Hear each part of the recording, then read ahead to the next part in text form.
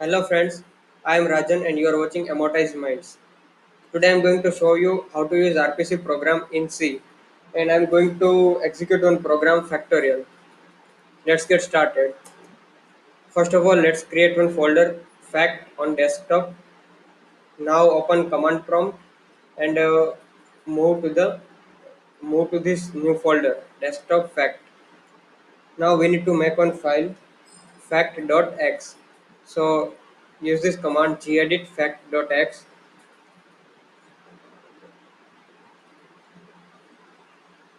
Okay, in this file, we need to make one structure and we need to give some structural overview of this program. So in this structure, we have make one structure S and define one integer A. And here in this program, we are giving the name of this program, fact program, and then here is the version of this function which we are going to write, which is fact verse, and equal to 1 is the version number. And here this address is having 8 digits, which you can give any 8 digits. So now this is the our actual function, which is factorial, and our input is structure S is the argument to this function, which we will give from client side, and this integer, which is the return type. So our result will be in integer format. Now let's save this file.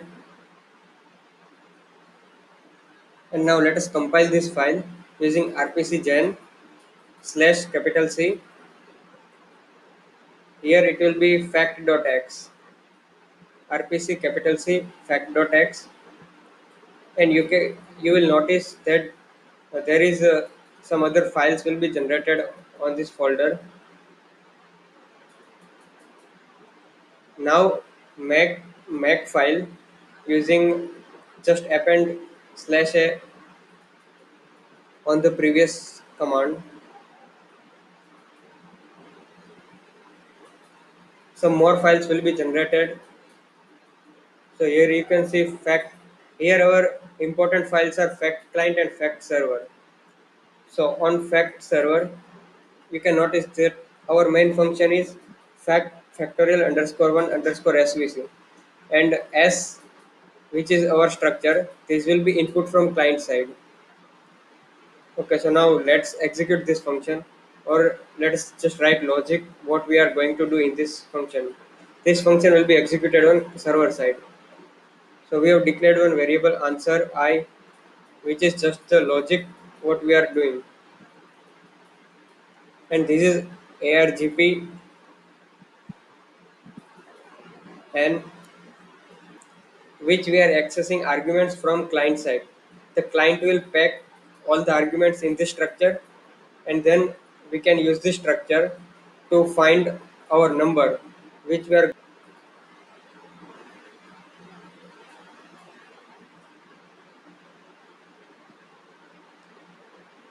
So we have found result, and we are just printing result on server side. This is everything happening on server side.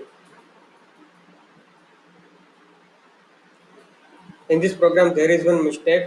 We need to write argp desk a instead of n, which will be corrected in later part. On client side, you can notice we are creating this. This is already created. There is one client object. Then there will be one pointer where result will be stored. Then there is one structure of s. Then we are just connecting client and server, and then here client equal to null.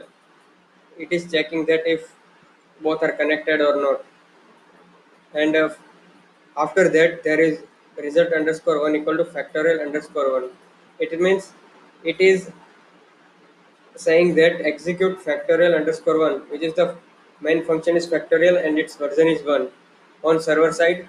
and the arguments are packed in this factorial underscore one underscore argument. So whatever arguments we want to pass to server side, we can modify this structure factorial underscore one underscore argument, and then it will be sent to server side. Then result underscore one. After executing this method on server side, result will come in this result underscore one.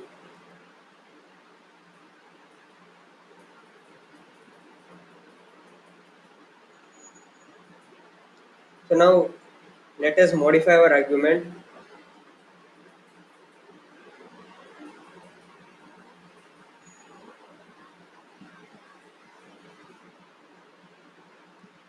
We can also give manual number like 4, or instead we can also give take input from console. So here we are taking input from console.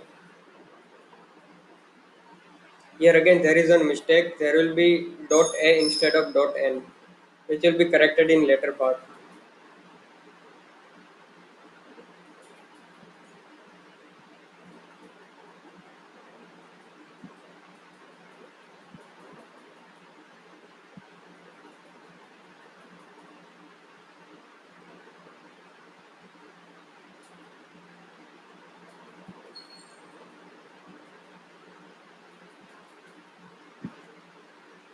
Now, if there will be any problem, then this result underscore one equal to null.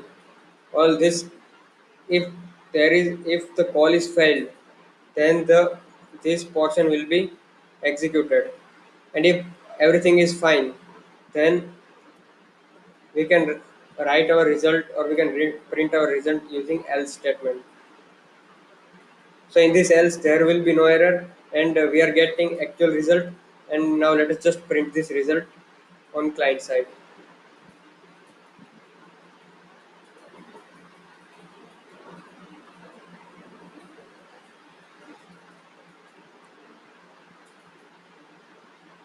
So here we are just printing the result.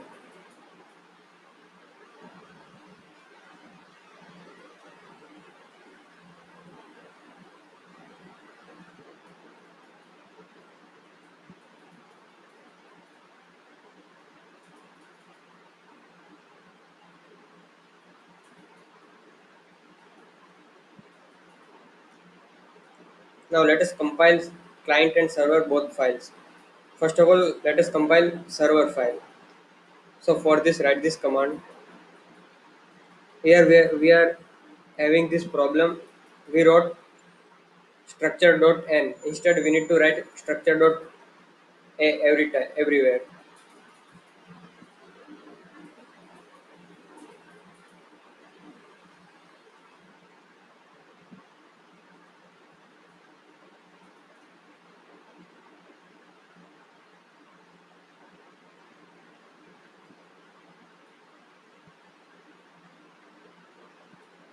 So now, if you compile using make statement, then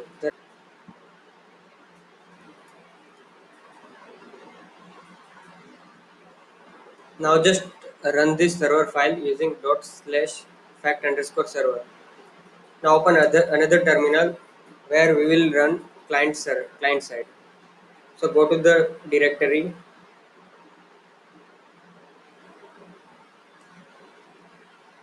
which is in desktop fact.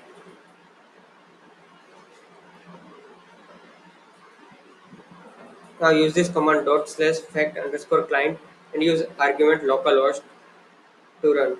Okay, here it is asking number and giving result back. You can execute this 2-3 times and you can see results from both client and server side.